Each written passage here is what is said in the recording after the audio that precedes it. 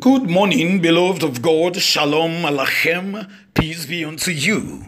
It's amazing having your space again on this platform, Destiny Voyagers. My name is Ebifa. Beloved, accomplish task. Those tasks given to you. That is the subject for today. Singleness or single-minded consecration on one task. I mean the most important task will put you onto a higher plane of performance. Yes, you will get more done in the same amount of time as somebody who does so many things. Your superconscious mind functions optimally with ideas and insights that make you accomplish tasks faster. With single-mindedness, you see that what is begun in you is completed at the appropriate time. Philippians chapter 1 verse 6. Beloved, concentrating on high-value tasks easily makes other minor but equally important tasks to be completed. You are endowed with such capacity. Therefore, 3 things today. Number 1, be single-minded. The psalmist in Pursuit of God says, in single-mindedness, you don't miss the road, the signs that you have posted. Psalm 119 verse 10. Number 2, be conscientious.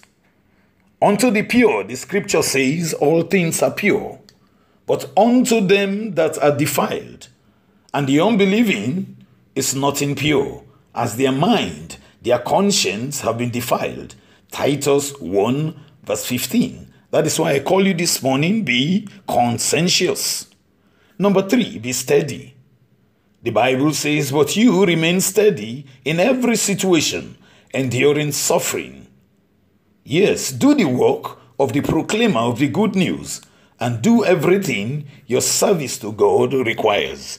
2 Timothy chapter 4 verse 5. This morning we shall sing this beautiful song, Dear to be a Daniel. As we sing, may our spirits be lifted.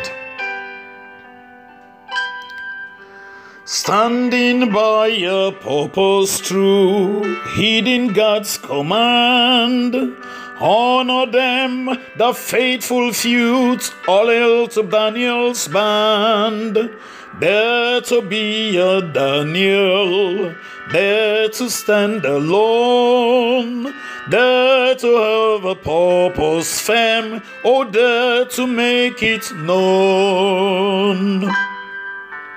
Many mighty men are lost, daring not to stand, who for God had lost a host by joining Daniel's band.